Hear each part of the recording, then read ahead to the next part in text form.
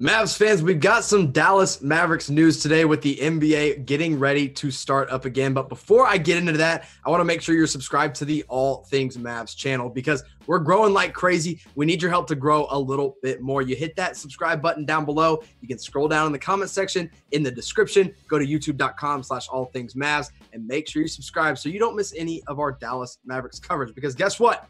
The Mavs are back, baby. They are reopening their practice facility today. They let the players come back. Seth Curry has already tweeted out about how excited he is to be back in the facility. And really, the Mavs are one of the last few teams to open up their facilities. There's been a lot of teams that have already said, we're going to open it up. We're going to let players come back. But Mark Cuban and the Mavs said, no, we're going to take the slow and smart approach. We're going to stay safe. We're going to stay healthy. We trust our guys to be in good conditioning without us. Heck, they're grown men. They're professional athletes. They know how to take care of their bodies.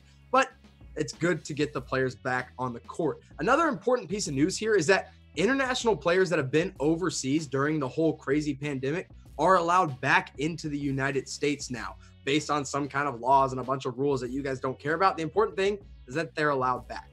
Rick Carlisle was asked about opening up the facility. He said, "We probably are one of the last facilities to reopen, but I'm actually proud of that fact because I think it's been the right decision. And I also know our players have been doing a great job on their own of staying in shape and taking care of themselves. So we have a high level of trust with our players." And that right there gets me excited. Players are already ready to come back and be on the court. And if you're as excited as I am, I want you to type MFFL in the comment section below to let me know that you're a Mavs fan for life and you are truly, truly excited that the Mavs are coming back and opening up that practice facility.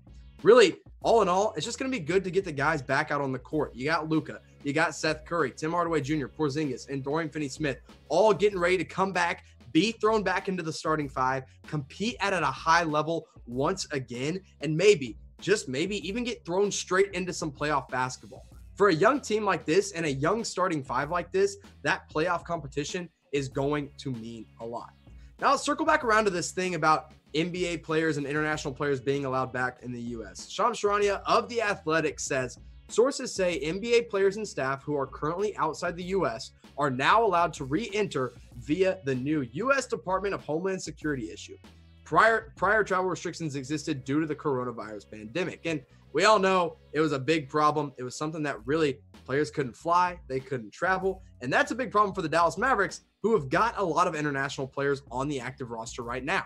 Luka Doncic was over in Slovenia during a lot of this, but we all know he was training there. Kristaps Porzingis might have been spending some home time in Latvia. Boban Marjanovic from Serbia. JJ Barea is from Puerto Rico. And then we've also got Maxi Kleber from Germany. Dwight Powell, who's hurt right now, is from Canada. But they're all allowed back. And the Mavs can finally get the band back together and start practicing once again in their own practice facility. And hopefully, just hopefully, we'll get back to some regular season and playoff games as soon as possible. I'm extremely excited, and I'm really excited about this channel. I want to make sure you guys are subscribed. Again, if you're as excited as I am, type MFFL in the comment section below. Let me know just how excited you are.